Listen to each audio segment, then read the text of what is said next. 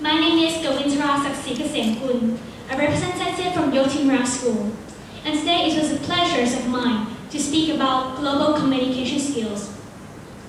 Because of globalizations, our world is understood to be flattened. Because of the decrease of frictions in informations and capitals, in my view, the world is getting smaller and smaller. Distance from distance is shortening. Human race are prone to communicate and cooperate more. It's undeniable that because of technologies allowing multicultural communications, languages are vital communities in this globalized world. To speak of global communication skills, English is often cited as a major language for diplomacy, business, and science.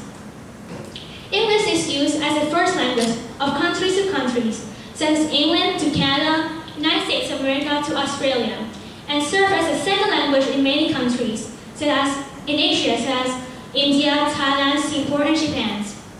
Not only that, English is the first and second language of many countries. English is used as a means of communications for countries that their mother tongue is not English. For example, the ASEAN Summit host is using English as a means of communications. This will speak in a wider range. I would like to speak in a small range as a visual arena. We, as a students, have the primary mission to study, to be educated, and develop our countries. To widen our educations, we need language, we need English, because many texts and research nowadays are in English. I have once had the experience of reading newspapers from Japan. The Japanese university said that they urge and order every graduating student to use English. Because nowadays, the firm and organizations, they not look only at proficiencies of work, but the communication skills. Furthermore, I would like to use the example of the United States. As everyone knows, the United States is the place where clash of cultures are. The clash of nationalities, culture, and race. In order to create understandings, they need a main language to communicate and to control the societies, and it is English. Furthermore, in these nations, there were two most of the influential speakers, Martin Luther King Jr. and the President, Mr. Barack Obama. Everyone remember his speech, Yes We Can. Everyone remember Martin Luther King's speech that changed the life of all African Americans across the globe. This is the power of communications. This is the power of language. And they use English. They have speak in a very small place in the United States, but it affects all over the place in the world. In our countries, Thailand, date back to King Rama V. King Rama V has sent his every son and daughters to study abroad.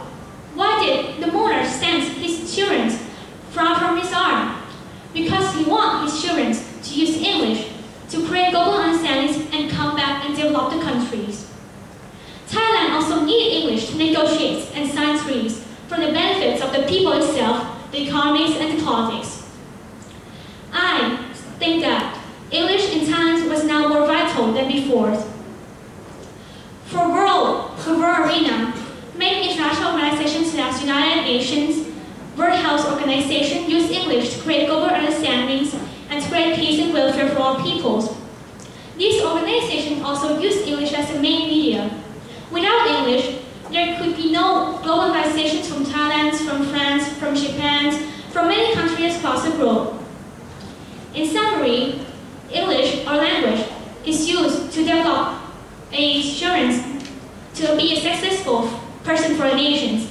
And nations use English to create understandings, sign treaties, and make business with other nations. And the world uses English to create peace and understandings and develop the welfare of peoples. I still take a firm stand that English is vital for nowadays. I recommend all of you to acquire these skills. Thank you for your attention.